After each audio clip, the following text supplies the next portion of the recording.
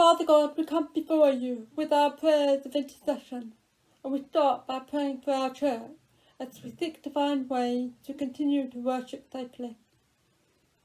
We ask that you bless our minister Andrew as he takes time to prayerfully seek you and your will for us, and also for his forthcoming holiday, that it will be a time of real rest and relaxation. We pray for our community as we slowly return to normal. Help us to remember lessons learned and to continue to consider our neighbours and colleagues who are vulnerable to COVID and wary of venturing out. Please use us to work together with others in our neighbourhoods and communities to make our towns and streets safe places to live. We bring before you our country and our world in the ongoing battle against COVID. We thank you for the reduced numbers of those affected by the virus, and we ask for your continued protection for all those working and living in areas of continued risk.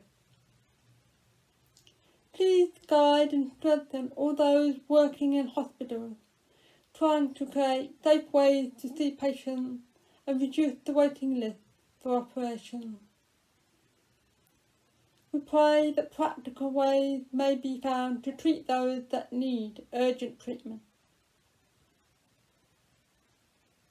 We pray also for our government and the pressure they face with our economy. Help them to make wise and practical decisions to help people. We pray for our world, and in particular for the people of Lebanon, who have already faced so much this year, from a collapsing economy and the spread of COVID-19, and now this recent explosion in Beirut. We pray for hope for those who are feeling hopeless, comfort for those who are grieving, and we ask that Christians can be a positive witness in this challenging time.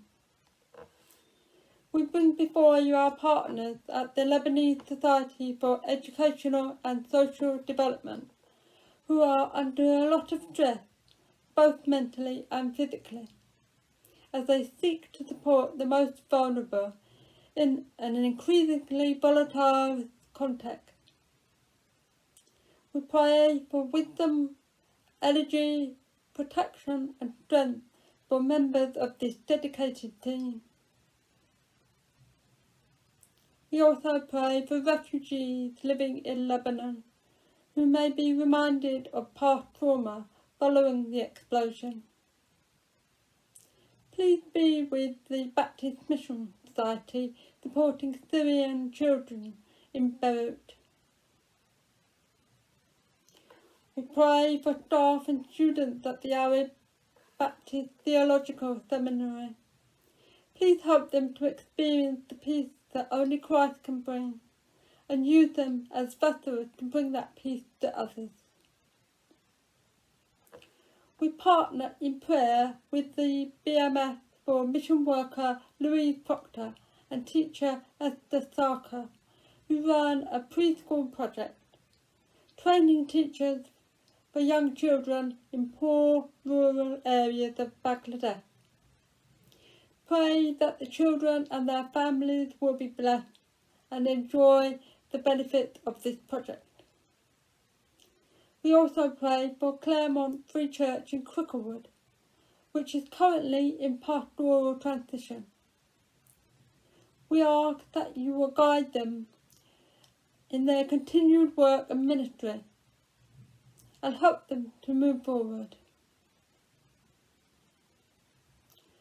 Father, we bring all these prayers to you and ask that you will pour down your love and your grace on these people and their situations. In the name of Christ we pray. Amen.